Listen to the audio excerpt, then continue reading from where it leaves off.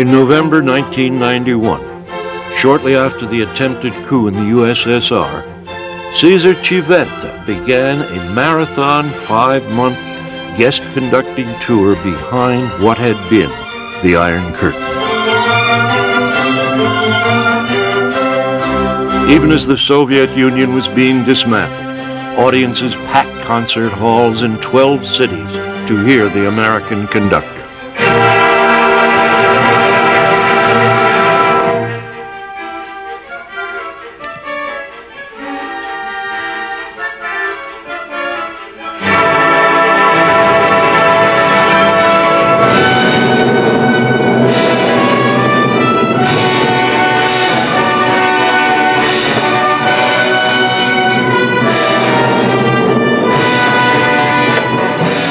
This production of Tchaikovsky's Swan Lake was performed in Siberia, in the Republic of Buryat, some 3,000 miles from Moscow.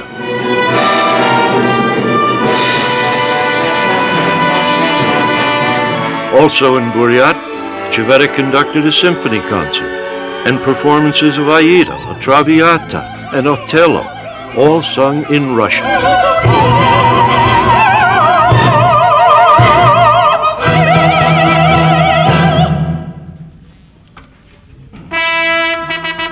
All 5 programs in Buryat were rehearsed and performed in a grueling 10-day period.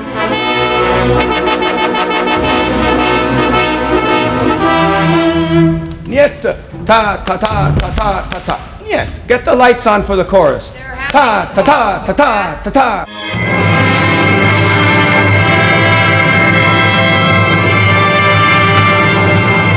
Civetta worked with 10 different orchestras on this tour.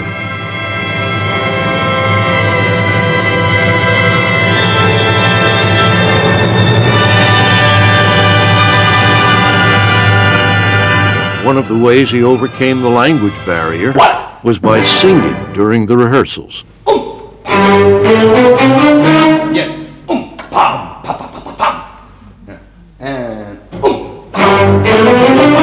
hola, che bien, in frasceri, oh, la turchessa riballa, le sfuggia a brate,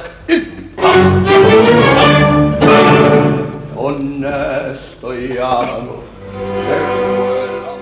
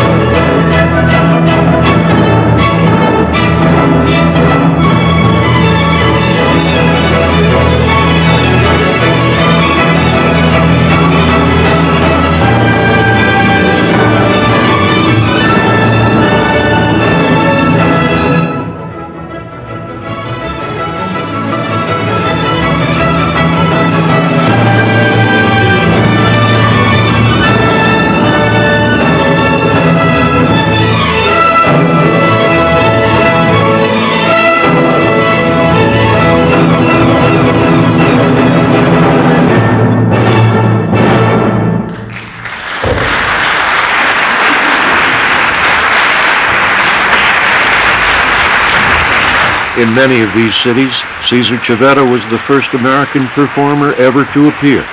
He actively sought out opportunities for cultural exchange, and throughout the tour, music students from local conservatories were invited to attend rehearsals.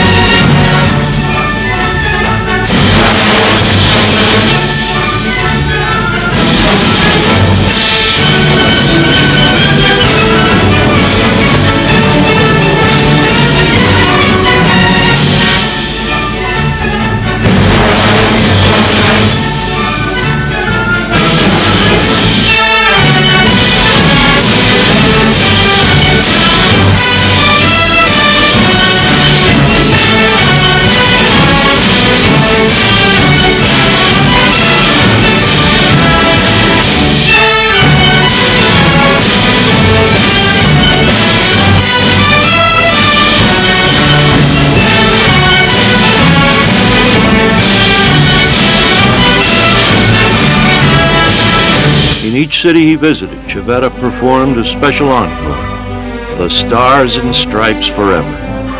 In the city of Yaroslavl, the concert hall was actually inside the Communist Party headquarters. A large stone bust of Lenin had been mysteriously turned around to face the wall. Civetta told the audience that the music they were about to hear was a symbol of freedom, and he was proud to share it with them at such an historic time.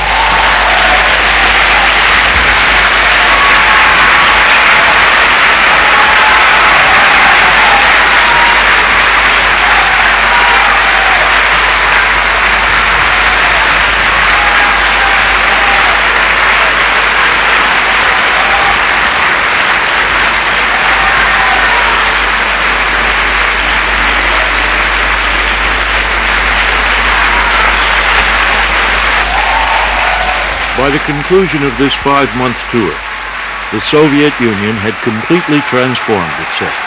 Mikhail Gorbachev had stepped down. Boris Yeltsin had outlawed the Communist Party.